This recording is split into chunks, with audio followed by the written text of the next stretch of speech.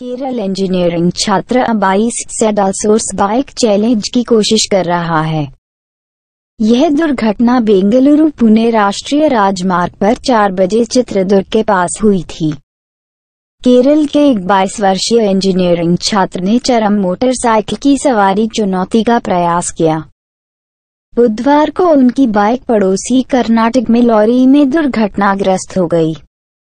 केरल के पालक्काड जिले के पम्बडी में नेहरू इंजीनियरिंग कॉलेज के अंतिम वर्ष के छात्र मिथुन घोष, जो एक कड़ा परेशानी चुनौती के रूप में जाना जाता है, का प्रयास कर रहे थे, जहां लक्ष्य 24 घंटों के भीतर कम से कम 1600 किलोमीटर के लिए 2 पहिया वाहन की सवारी करना है। घंटे इंजीनियरिंग छात्र को तुरंत मार दिया गया था जब उसके 250 सीसी होंडा CBR 250 और रेप्सोल एडिशन मोटरसाइकिल एक लॉरी में फंस गई थी जो उसके आगे थी और अचानक टूट गई थी, कर्नाटक में पुलिस ने कहा।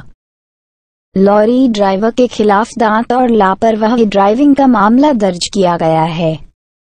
यह दुर्घटना बेंगलुरु पुणे राष्ट्रीय राजमार्ग पर 4 बजे चित्रदुर्ग के पास हुई थी। मिथुन के परिवार द्वारा प्रदान की गई जानकारी उद्धृत करते हुए केरल पुलिस ने कहा कि उन्हें स्पीड बाइक की सवारी के लिए संकी थी और वह सेडल सोर्स चुनौती में भाग ले रहे थे, जिसके लिए सवारों को 24 घंटों में लगभग 1600 किलोमीटर कवर करना पड़ता था।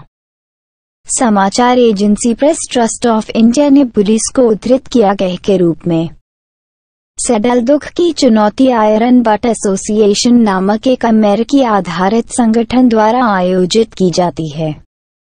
मंगलवार को चुनौती के लिए छोड़ दिया गया था।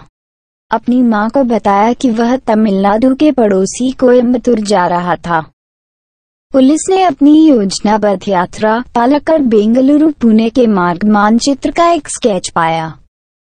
पास के ओटापालम में अपने घर से और इसमें शामिल जोखिमों पर कुछ जॉटिंग, आपातकाल के लिए आवश्यक उपकरण और चॉकलेट जैसे खाने के लिए आवश्यक उपकरण, पुलिस ने कहा।